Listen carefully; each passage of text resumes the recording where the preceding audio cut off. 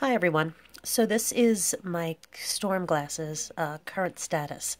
It has it was full from the bottom to the top with what you see here, and then slowly but surely from the ground up it started to clear out. And if you can see inside there, there's like a little cone, looks like an icy cone of crystals.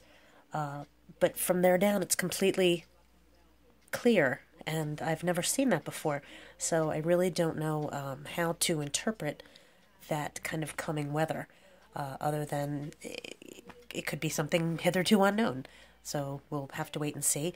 Today is October 24th, and tomorrow's the 25th, so I would expect something to rear its ugly head by Thursday or Friday at this point. Maybe even a little sooner, but who knows? Could be snow. It's going to be cold enough, but who knows? Okay,